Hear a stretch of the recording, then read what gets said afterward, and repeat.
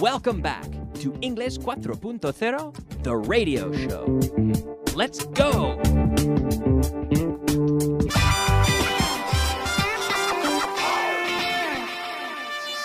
Intermediate. Hello and welcome back to the program. Welcome to the intermediate portion of class number 169. And we'll get started with a little review of yesterday's content. Yesterday we were talking about regular verbs.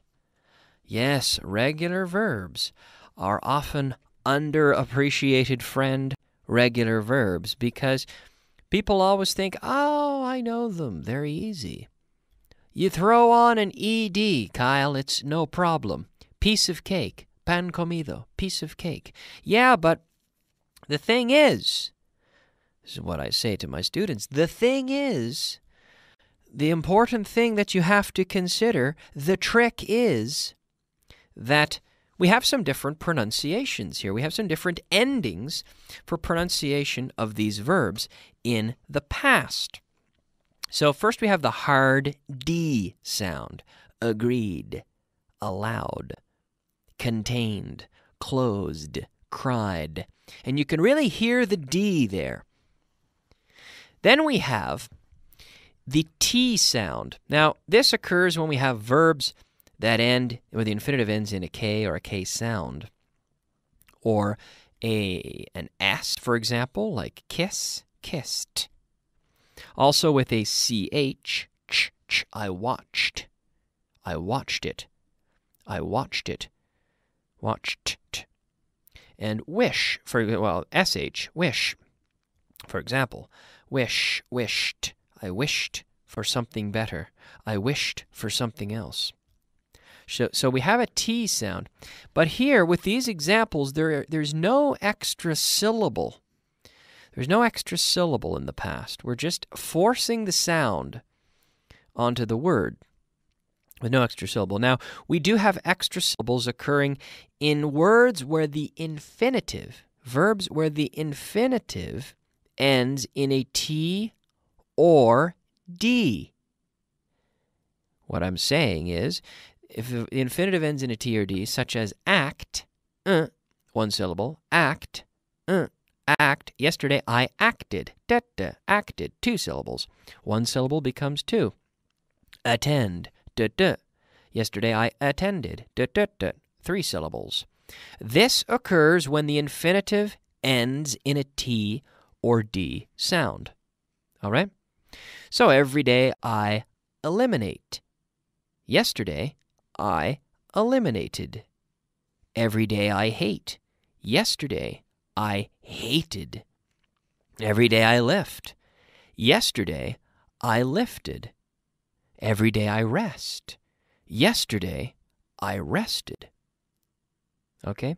So let's mix them. Let's try a little mix here. Every day I earn. Yesterday, I earned. Very good. Every day I carry. Yesterday, I carried. Every day I like. Yesterday, I liked. Liked, yes. Every day I walk. Yesterday, I walked. Every day I avoid. Yesterday, I avoided. Here's the extra syllable. I avoid with a D. So yesterday, I avoided. I avoided a problem. I avoided getting in trouble. Every day, I rent. I rent. And yesterday, I rented. Rented. Now, when we practice these, I add the word every day and the word yesterday because it forces you this is a little trick for forcing you to associate that conjugation. It helps us in your brain kind of establish the tense and set the time frame that we're talking about. So I like to practice it that way. Every day I want something different. Yesterday I wanted. Yesterday I wanted something different. Every day I pass. And yesterday, I passed. Yes. Every day I pass. Yesterday I passed. All right. So, no problem? Piece of cake? Pan, I think the second time I've said that today. Piece of cake, pan comido, piece of cake. Right. Okay, now we can move on and take a look at something else that's very important and interesting. And I'm gonna go here to use my focused translation book. This is from you can find the focused pack. And there's an article, well, there's a page here on pronouns, and I'll use some of these from this book to practice this point, which you see here in class 168. Pronouns in general, it says, but here we're really focusing on personal pronouns, and we'll use the imperative. So, for example, pídemelo. You'd say, ask me for it. So repeat out loud, ask me for it. Ask me for it. Pídeselo a él. Ask him for it. Ask him for it. And I must admit, this is something I've been teaching English for quite a while. I've been teaching English for many years now, for about 7 years, 6.5 years. And pronouns, like this type of exercise is really good. It helps reinforce a very common problem area for a lot of people. So it's good to really master the pronouns and pronouns, and also possessive pronouns, possessive adjectives. These sorts of things are really the nuts and bolts of the grammar, and really important to practice these. So here, practicing, remember, in the imperative, we don't have a subject. So, pídeselo a ella, ask her for it. Pídeselo a ellos, ask them for it. Dáselo a él, si es suyo. ¿Cómo es? En voz alta, En voz alta. Give it to him if it's his. Give it to... Did you get that? Pedro, did you get that? Pedro up there in A Coruña. You were with me a couple of weeks ago on the radio. Did you get that one, Pedro? Give it to him if it's his. I hope so. Hope you got that right. Te lo pediré. Well, okay, there we go. That's not I guess that's not an imperative, is it? But I'll ask you for it. Yeah, I just looked down the next one on my list. I'll pick another one here that is an imperative. Enséñanos el de ella. Enséñanos el de ella. Show us hers. Enséñale a ella el de ellos. Show her theirs. All right? Good. Okay, no problem, right? Hopefully this isn't a problem area, but it's very important. It's very important to develop good agility with these pronouns. All right. Well, here we have a couple. Let's practice a few more. How about some possessive pronouns? Let's try 5 more, okay? Dame el mío. Dame el mío. That was number 1. Give me mine. Dale a él el suyo. ¿Cómo es? Give him his. Give him his. Bea, did you get that? Bea, who wrote me an email a couple days ago asking me a question. Did you get that one? Give him his. Good. Dale a ella el suyo. Give her hers. Give her hers. Danos el nuestro. Give us ours. Dales el suyo. Give them theirs. Right? So this stuff has got to come natural. Right? This is, you've got to be 100% with this stuff, right? Dame el mío, give me mine. Dale a él el suyo. Give him his. Dale a ella el suyo. Give her hers. Danos el nuestro. Give us ours. Dales el suyo. Give them theirs.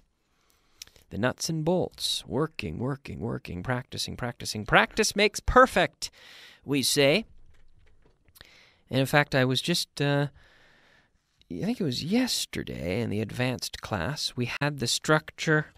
What was the structure? It was an expression that I saw, which related to hard work. Oh boy, now I can't even remember what it was. But there was a great expression related to hard work, and it said, oh no, I can't remember it. Sorry, it slipped my mind, but I had an expression.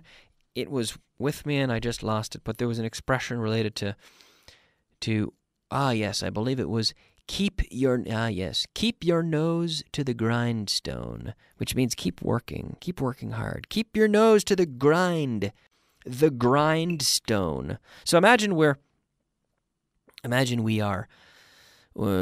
have this rotating stone that's used for sharpening knives and so on. The grindstone for grinding. So to grind with a stone or something else. In this case, a grindstone is a stone that's rotating and it's used to sharpen knives. You've seen it. You see it all the time. If you go to get your knives sharpened, you have the afilador. They come around. Afilador, right? And they have a grindstone often on the back of their vehicle. But we say to keep your nose to the grindstone, because if you're working on that grindstone, your face is down, your nose is near it.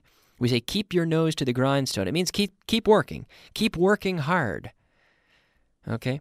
So you have to keep your nose to the grindstone with this course. You have to work hard, you know. There's the harder you work, the more benefit you get from it, right?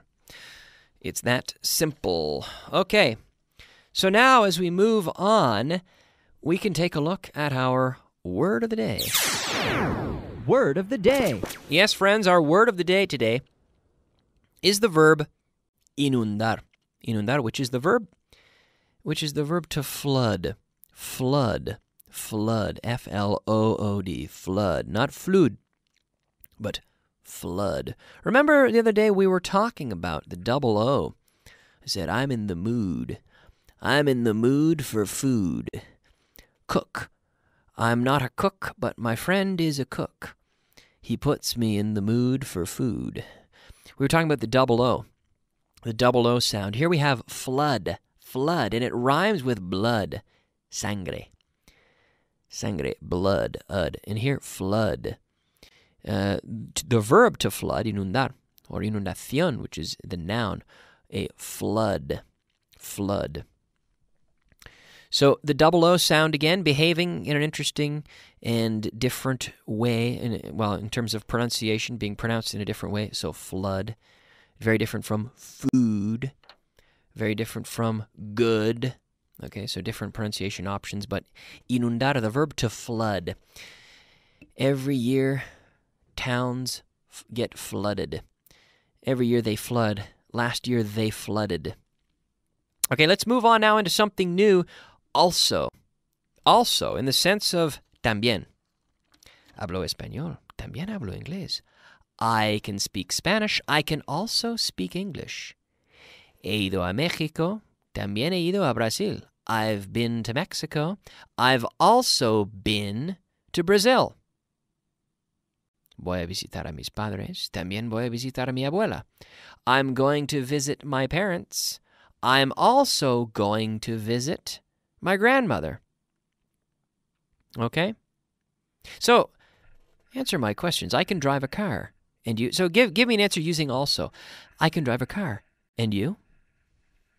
I can also drive a car. I can also drive a car. Now, I have to work. Sometimes I wish I didn't have to, but I have to work. And you?